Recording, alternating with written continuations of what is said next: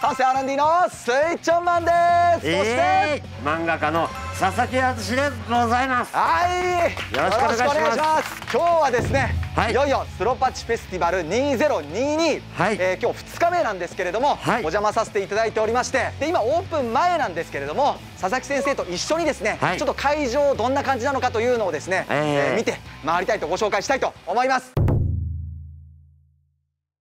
それではですね、会場所狭しと、もうさまざまなものがですね展示されているんですけれども、ちょっとポイントを紹介してもらいたいと思います。正直ね、僕もね、1500点以上あるんですよ。1500点、この会場に。いろんな先生方大色紙です。色紙ですね。色紙です。もうこれね、雑誌に載ってもおかしくないレベル。そうです。このめちゃめちゃうまい先生とかね、本当にね、俺ですけど。大抵入ってるんで、三色紙なんでね、聞いたことがない。色紙のレベルじゃないですからね。この2人ね、僕の友人なんですけど、桜ひじり先生と井上一郎先生なんですけど、2人でね。勝負してるらしい。2人でこっそりやってる。で、くるっと回っていただいて、上段にかかってるのが、ちょっと対策系。そうですよね。これ阿木純子先生のもうファン垂涎のカラーイラストですね。そうですね。でこちらは今回ね、いろんなライターさんのグッズがこういろいろこう T シャツとか、この辺ぐらいからまた漫画家の先生のコーナーがザーッとこう、すごいですよ、奥までずらっと所狭しと。ブラックジャックと同じ時期に連載されていた漫画の生原稿です。原稿として4枚組セットになってる。ファンの方にはたまらない。宣伝しておかないと、マガジンの時代の先輩なんでいろんな忖度がありますよね。前回のサンセイチャンネルでも私紹介していただいた作品かと思うんですけども、すごいクオリティと手間がかかってるというのが一目瞭然でございます。これもね、素晴らしいキャンバスアートですね。めちゃくちゃかっこいいですね。であったりとか、単行本にね、こういったイラスト集とか、もうなかなか手に入らないものたくさんございますし、今度こちら豊丸さん、今回出展していただいておりまして、すごい数ですよ。なんかこうギミックものとかね。いや、そうです。これ役物ですからね、これ。これね、これ見た時これ売っていいんだと思って。本当に P 花杯 WR with 清水愛理150で U タイム。こちらですね、新機種でございます。こちらも試打できると。やっぱり触りたいですよね。もうめちゃくちゃ触りたいです。ですよね。認識志向なんです。お値段もかなりリーズナブルで、やっぱり書き込んでるんですよ。いや、これで認識しってこのクオリティですよ。なんかかっこよくないこれ。これめっちゃかっこいい。ちょっと今からスロッカス T シャツというのを僕デザインしておりまして、それの新しいやつ4種類ですね。ファンの方と一緒に作ったというか。すげえガロの顔が思いっきり PFOG 完成しておりまして、ずっとシダをですね。ちょっとやめてください。はい、じゃあちょっと自己紹介ね。猿山長七郎先生から色紙を奪い取りに来ました石山時地です。よろしくお願いします。猿山先生がですね、絵を真似されて描いてるご本人と、もう訴えたら負けますからね。長い先生には少し打っててくださいって言ったんですけど、思いのほか紹介が長くなってずっとその間打っててもらってということですね。会場の紹介も終わりまして、いよいよこの後お客さん入ってオープンとなりますので、今日の一日のですね楽しい様子、熱い様子紹介していきたいと思います。せーの、スイッチオン！急遽オープン前に今いらっしゃるですね先生方に私のクロッキーを書いていただけるということで、ちょっとドキドキなんですけれども、早速行ってみましょう。スイッチオン！始まりました。3、2、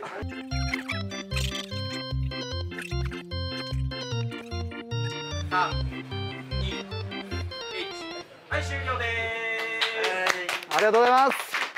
早速ですね、完成した作品をですね見せていただきたいと思います。まずは、自己紹介の方お願いします。井上一郎でございます。よろしくお願いします。よろしくお願いします。じゃあお見せします。さあ、じゃーん。おお。自然に立つスイッチオンマン。背景まで書いてもらって。黄昏れてる。黄昏れてる。ありがとうございます。この短時間でありがとうございます。佐々木ありがとうございます。さあ、作品の方お願いいたします。こんな塩梅で。おお。このこれが一瞬を捉えたっていう感じですかね。すごいアダルトな感じに僕なってます。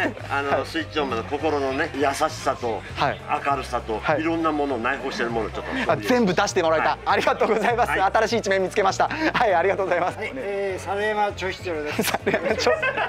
皆さん本当に勘違いされる石山先生ですね。実は石山です。はい、作品をお願いします。はい。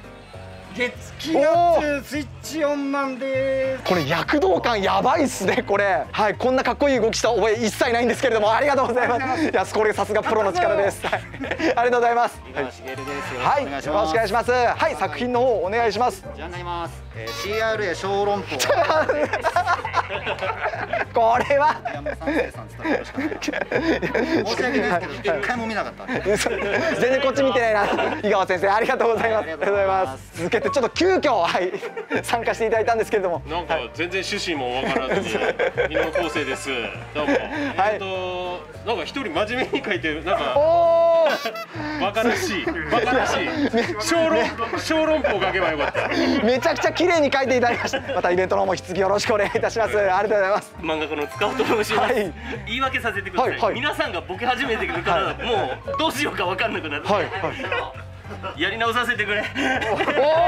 いやでもこれですごい瞬間というか、でも納得されてないってことです。これでもう書き直させてくれ。お願いします。わかりました。本当にありがとうございます。ありがとうございます。はい、それではですね、オープン前の慌ただしい中ご協力ありがとうございました。これからいよいよスロパチフェスティバル2022 2日目始まりますので、皆さんよろしくお願いします。せーの、スイッチオン。スロパチフェスティバル2022スタート。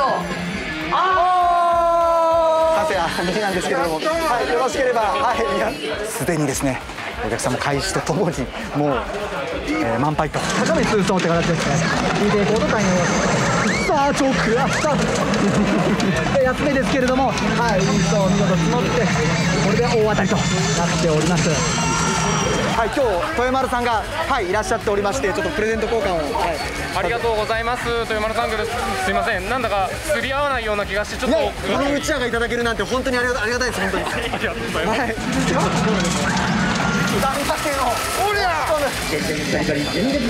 なんだこのマッチョ、そして私それに比べてこれですからね。まさかですね、スイッチオンマンに会いに来てくれたっていう。そんな驚きます。いや本当にちょっと今日スイッチオンマンさんに会いに来たんですよ。今までで一番緊張する。ガトさんが個人的に作ったやつなんで。一人一人に全部最後まで言って。超レアです。なんとマジックバードさんの YouTube チャンネルマジバ TV、 こちらのですね店長さんの方に声掛けをいただきまして、僕が弾けばいいですよ。遠近法で。これですね、大事なますので、そろそろですね。第一のメンバーにも書いてもらってて。マジか。はい。やった第一に並べた。めちゃくちゃ嬉しい第一に並べた。動画を見てくれたということでありがたい限りでございます。いよいよお時間が残すところあとわずかとなってまいりました。私スイッチオンマン個人的にここに展示してあるものをちょっと買いたいものもありますので、はい、そちらちょっと行ってみましょう。これ僕がナナシー買うとあれかな、いいのかな、全面モザイクになるのかな。じゃあ名前入ってないしちっちゃく、はい、ちょっといらっしゃらぬうちに、じゃあちょっと豊丸さんのコーナーなんですけど、こっちは実際のもうね、これね大人気でもう売れちゃってるやつ、焼くものだったり部品だったりとかがあるんですよ。最後の言ってはさすがにちょっとファンの方に申し訳ない。で普通にこれガチでクリアファイル。入っちゃったらしょうがないですね。こんにちは。どうも岩村です。やっております。はい、驚いた僕の顔です。本物。うわ本物。じゃあせっかくなんで、じゃあガチャこちら。本当ですか。はい、ありがとうございます。これ実は100種類あるということで、どれが当たるか分かりません。ここにいっぱいありますけど、じゃあ一つ、じゃあこれいただきます。はい。特別にこの場で開けていいと、もちろん買いますんで、はい。モアイくんから。微妙。女の子当たったら。そういうことですか。岩村先生が微妙ということなんですけど、僕にとっては大当たりでございます。最初から最後までですね、楽しいイベントでございました。じゃあ最後はエンディングで呼んでいただいてありがとうございました。本当にありがとうございました。ではどうもありがとうございます。ではまた明日、はい、お待ちしておりますのでよろしくお願いいたします。イエーイ。スロパチフェスティバル2022、2日目がですね無事終了となりました。今日終始ですね全部で4枠あったんですけれども、それぞれ目いっぱいお客さん来ていただいて熱量がすごいで、何よりね私嬉しかったのがスイッチオンマンに会いに来てくれたっていう方もいらっしゃってですね、本当にこの1年半やっててよかったなというところでございます。見ていただいた皆さんにプレゼントご用意しております。ここに出てるかな、あと概要欄とかにも出てると思いますので、ぜひご応募いただければと思います。それでは動画を最後までご視聴いただきありがとうございました。よろしければチャンネル登録、高評価、コメントどしどしお待ちしております。ツイッターの方もね、フォローしていただけると助かります。次回のスロパチフェスティバルでお会いしましょう。めちゃくちゃ井川先生終わってめちゃくちゃノリノリになってる、はい、じゃあせっかくだから最後いいですか、最後いいですか、はい、邪魔しちゃってすみません。次回のスロパチフェスティバルでもぜひお会いしましょう。せーの、スイッチオン。またねー。